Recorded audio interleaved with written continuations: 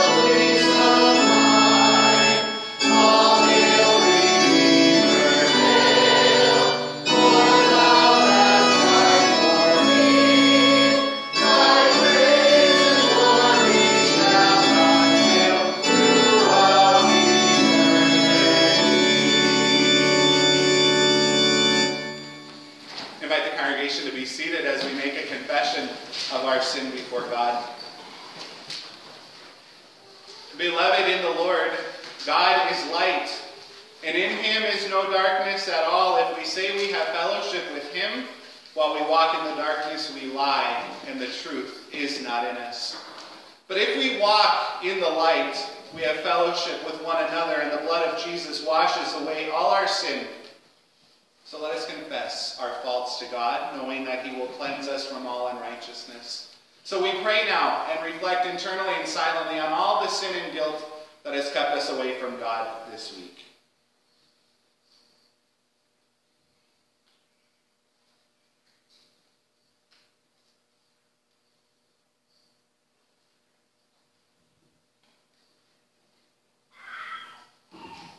God who knows us, you have shown us what is good, but we have looked to other lights to find our way. We have not been just in our dealing with others. We have chosen revenge over mercy. We have promoted ourselves instead of walking humbly with you. Forgive us our sins and show us your salvation in the face of Jesus Christ, our Savior, Amen. People of God, you have not received the spirit of the world, but the Spirit that is from God, poured out for you in the faithfulness of Jesus Christ. Hear the promise first given in your baptism. You are God's child. Your sins are forgiven. Rejoice and be glad, for yours is the kingdom of heaven. Amen. Dear friends, the grace of our Lord Jesus Christ, the love of God, and the communion of the Holy Spirit be with you all. And also with you.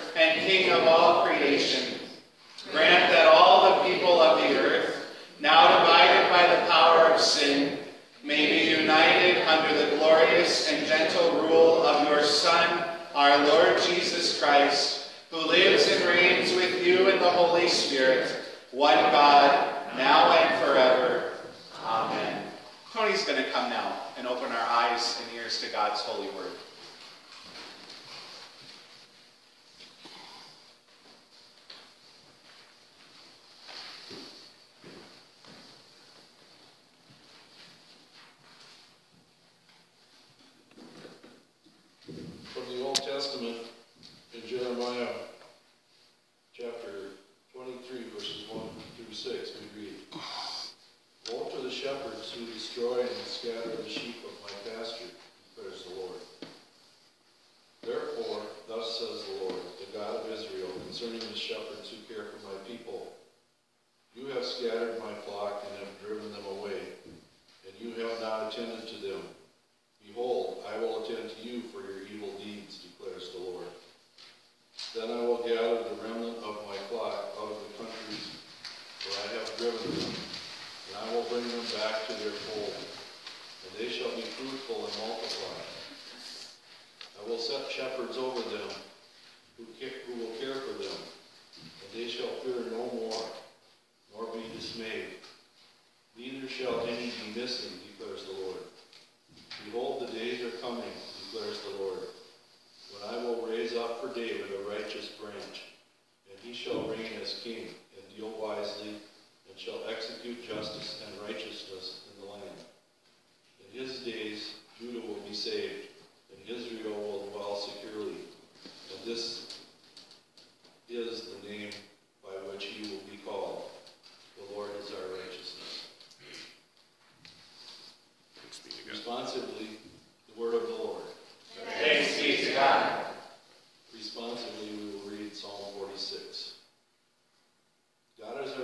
refuge and strength, a very present help in trouble.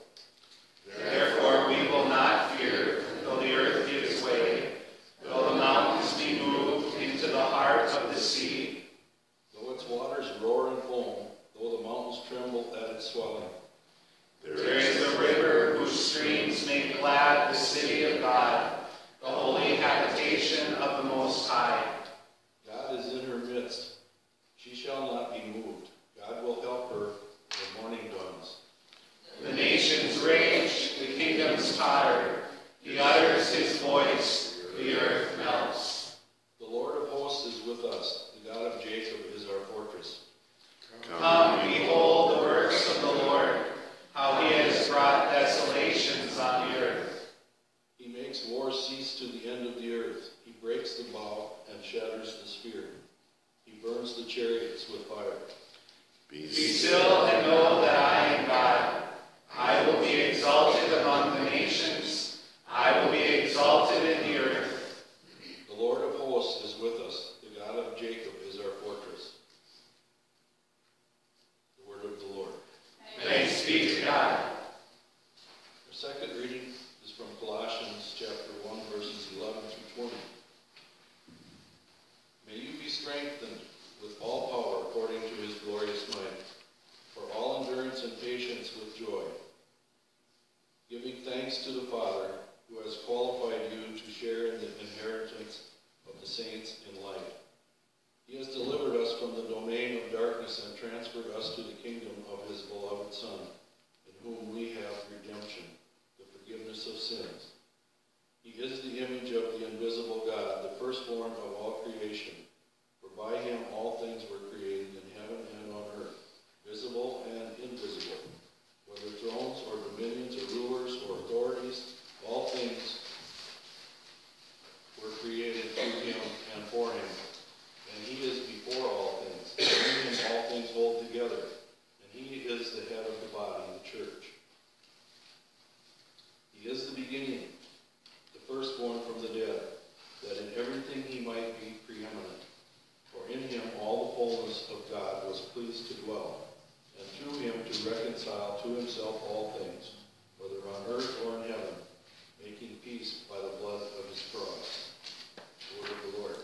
Thanks be to God.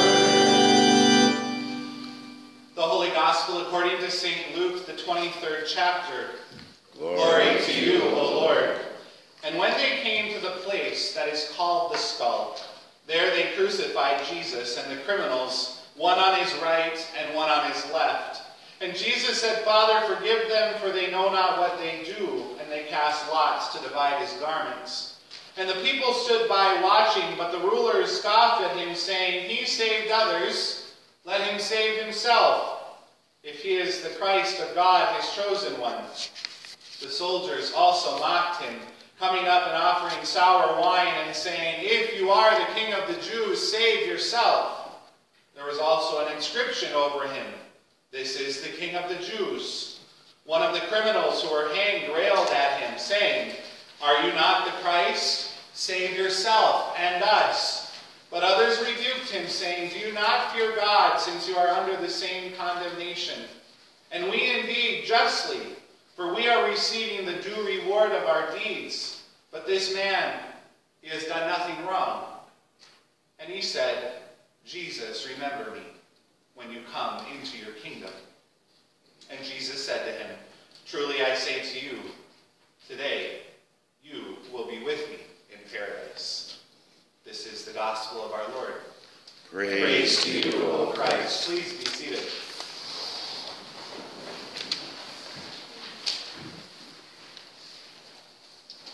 Dear friends, grace, mercy, and peace be unto you this day from God our Father and from our Lord and Savior Jesus the Christ.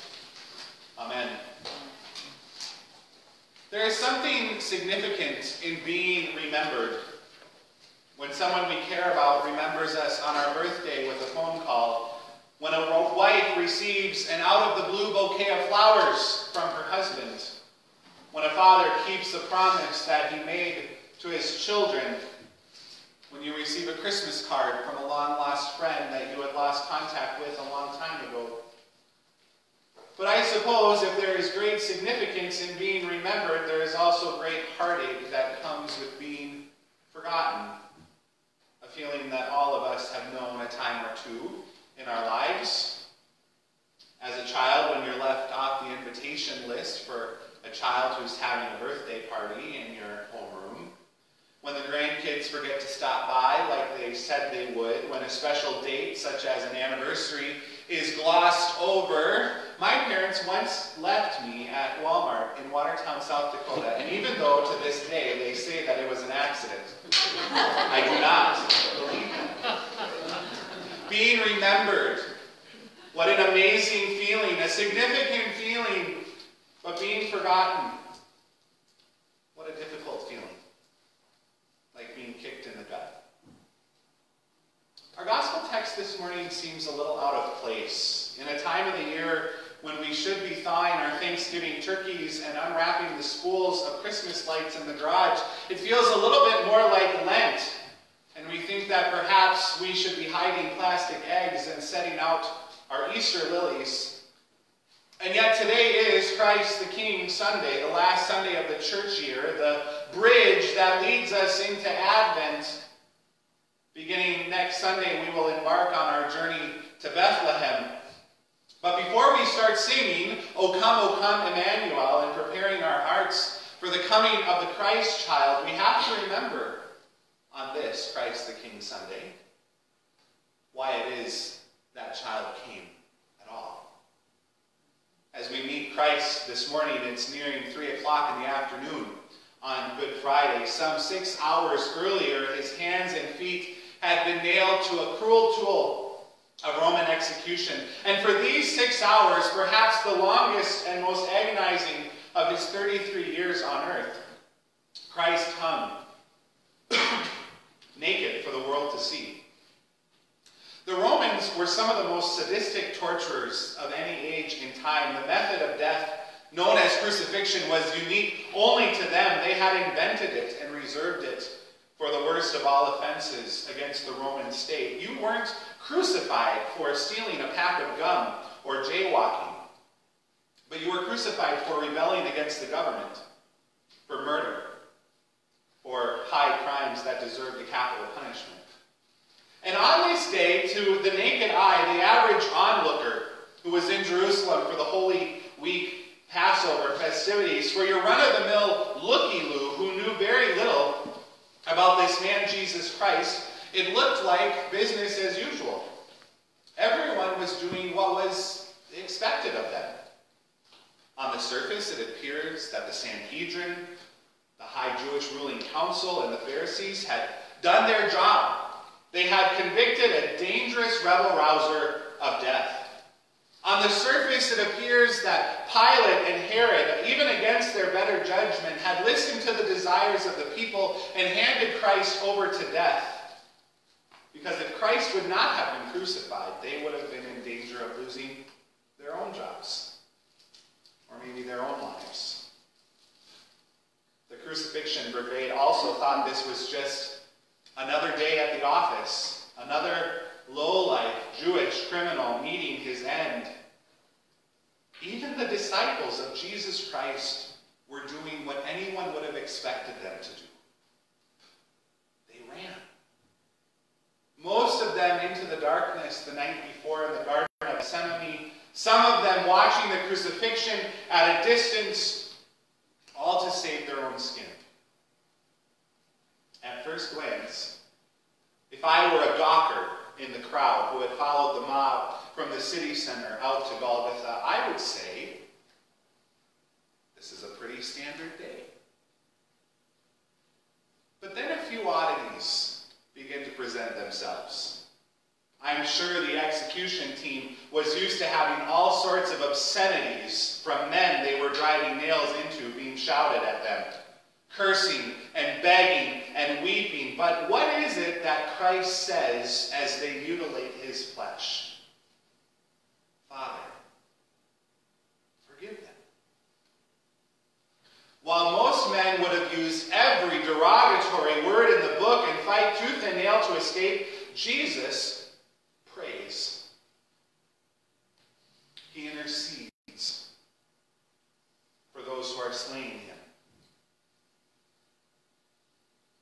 But is this the kind of behavior we'd expect from a king?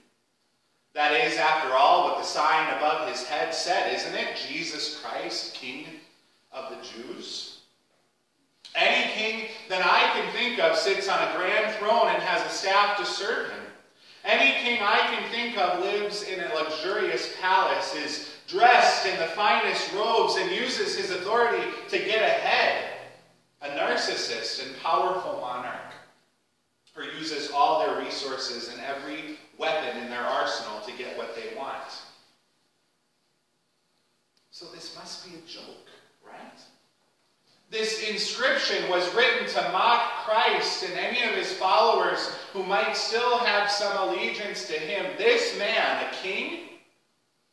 No. And this is the snicker that rolls through the crowd on Good Friday.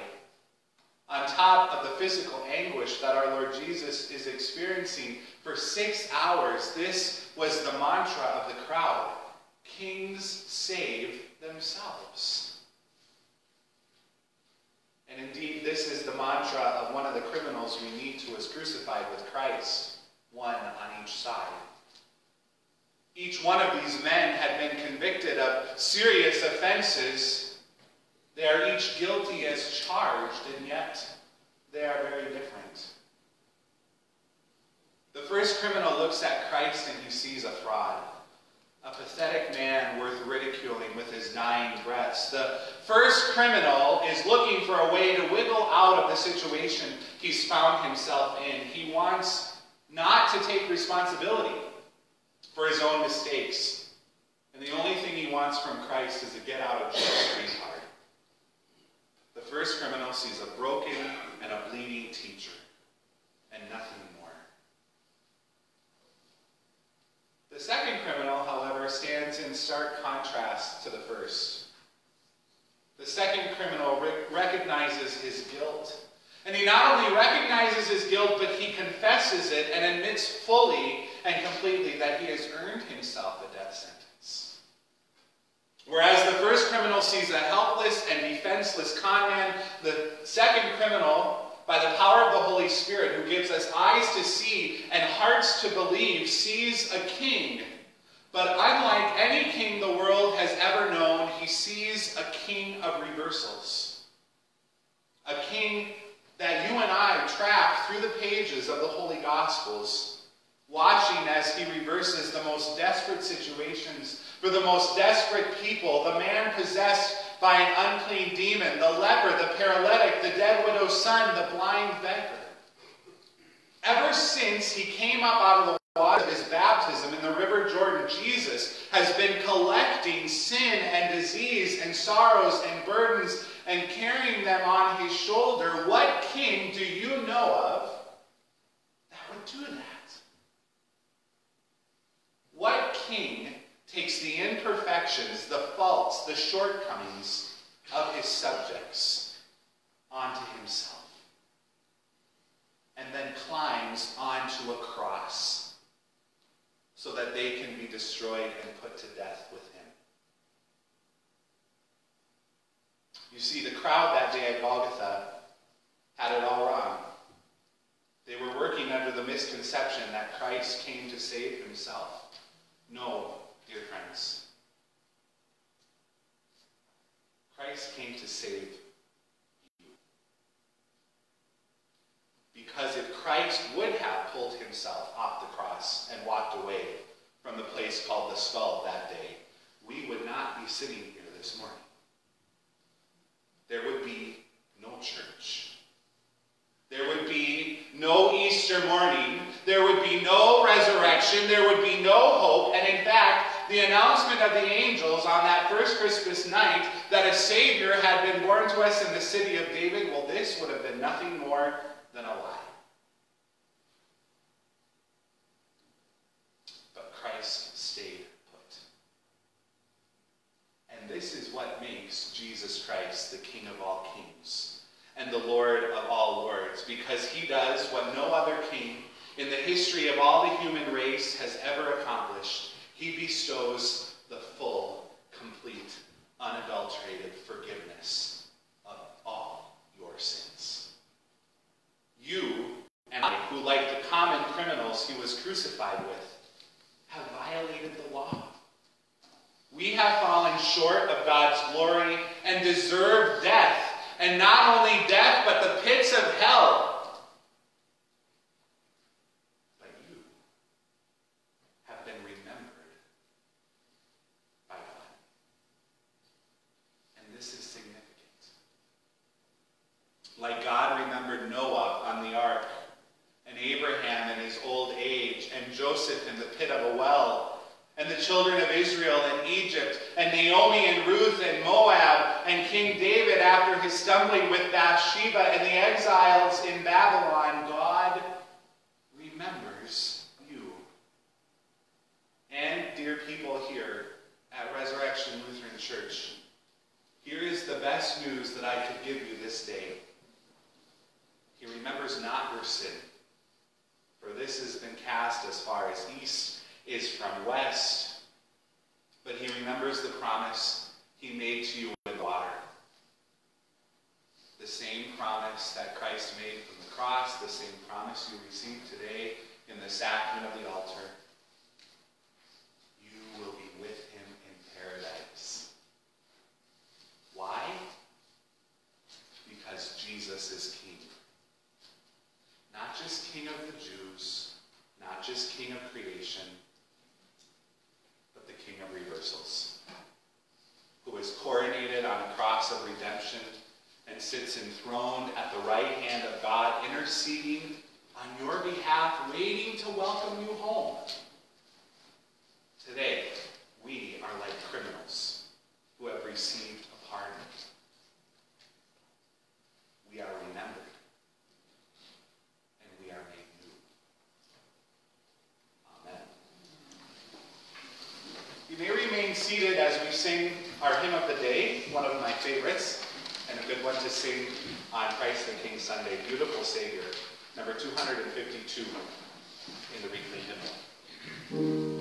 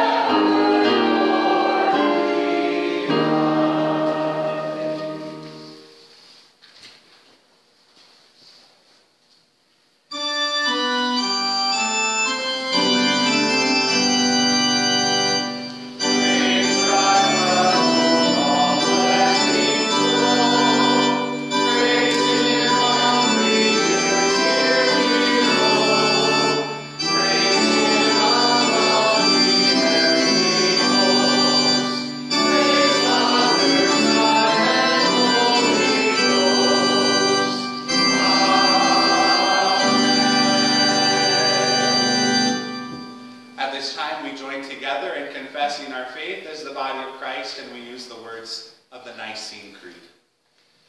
We believe in one God, the Father, the Almighty, maker of heaven and earth, of all that is seen and unseen. We believe in one Lord Jesus Christ, the only Son of God, eternally begotten of the Father, God from God, light from light, true God from true God, begotten, not made, of one being with the Father. Through him all things were made. For us and for our salvation, he came down from heaven. By the power of the Holy Spirit, he became incarnate from the Virgin Mary and was made man. For our sake, he was crucified under Pontius Pilate. He suffered death and was buried. On the third day, he rose again in accordance with the Scriptures. He ascended to heaven and is seated at the right hand of the Father. He will come again in glory to judge the living and the dead, and his kingdom will have no end.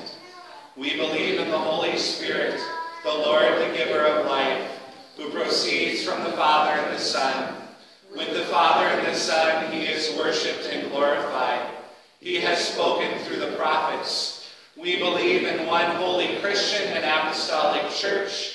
We acknowledge one baptism for the forgiveness of sins. We look for the resurrection of the dead and the life of the world to come. Amen. At this time we offer our prayers for the whole people of God in Christ Jesus and for all, whatever their need may be.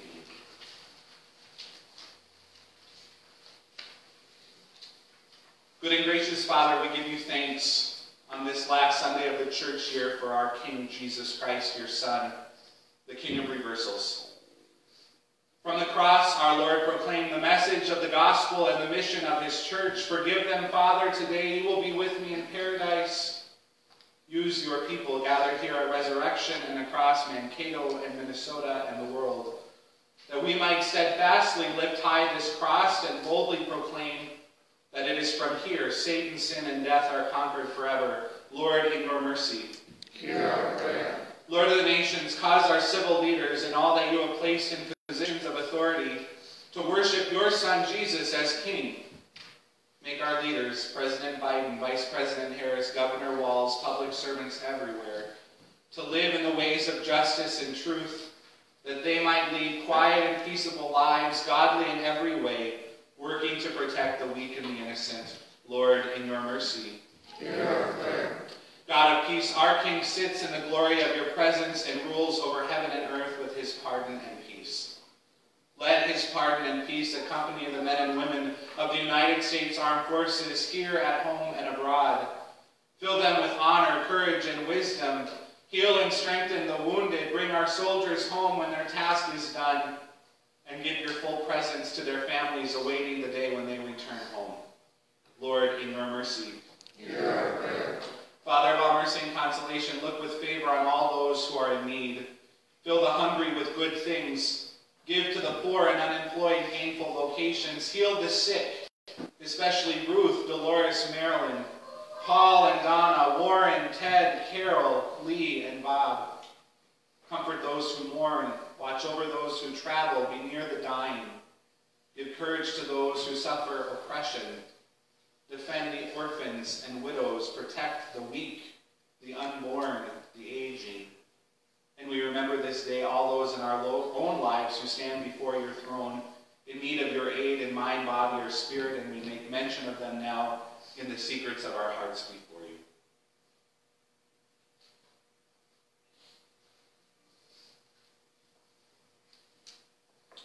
Lord, in your mercy, Hear our prayer. in your hands, merciful Savior, we commend all for whom we pray, trusting in your mercy, through your Son, Jesus Christ, our Lord, who lives and reigns with you in the Holy Spirit, one God, now and forever.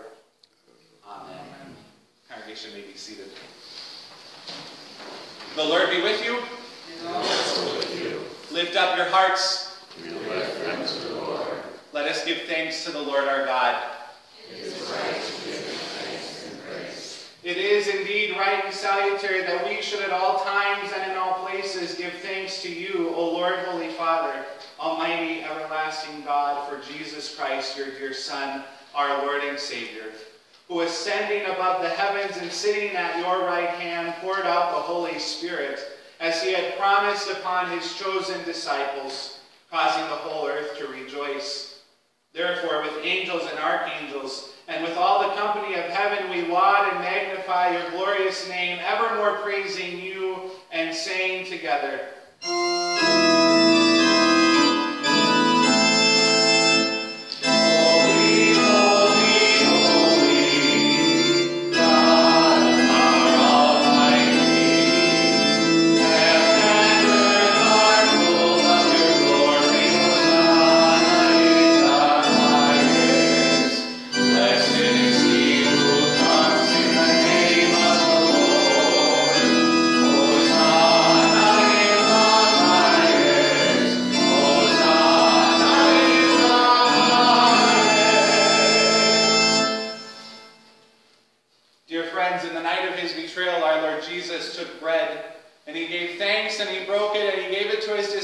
saying, "Take and eat. This is my body, which is given for you. Do this in remembrance of me." And in the very same way, when the supper had ended, he took the cup and he gave thanks, and he gave to them, saying, "Take, drink of this, all of you. This cup is the New Testament in my blood, shed for you for the forgiveness of your sin. Do this in remembrance of me." Lord Jesus, remember us in your kingdom and teach us to pray. Our Father, who art in heaven, hallowed be thy name. Thy kingdom come, thy will be done, on earth as it is in heaven. Give us this day our daily bread, and forgive us our trespasses, as we forgive those who trespass against us. And lead us not into temptation, but deliver us from evil. For thine is the kingdom, and the power, and the glory, forever and ever. Amen. Dear people, these are the gifts of God for the people of God. So I invite you to come at the direction of your usher.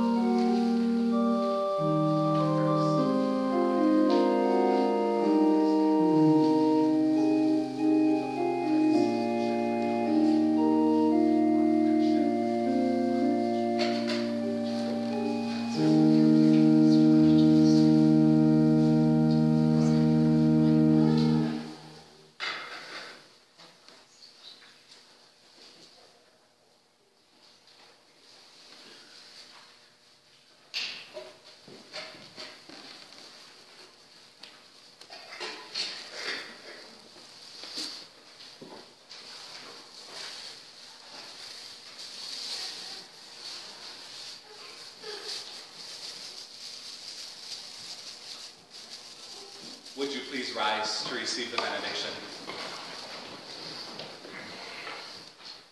Dear friends, as you have been fed by the body and blood of our Lord Jesus Christ, go forth into your day and into your week to be the hands and the feet of Jesus Christ, being the body of Christ, and go forth with this benediction and blessing.